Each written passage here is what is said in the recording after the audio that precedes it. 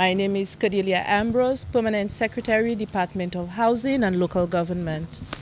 At the Unit of Local Government, names of all chairpersons, mayors, deputy chairpersons will be passed on to NEMO with their contact information to ensure that the facilities, HRDC centers, community centers within our purview, keys are handed over smoothly. Also, disaster committees can work smoothly alongside our constituency councils if needs be. We have a meeting at 12:30 scheduled for all our councils so we can have this smooth transitioning and that collaboration between our disaster councils and the NEMO disaster councils.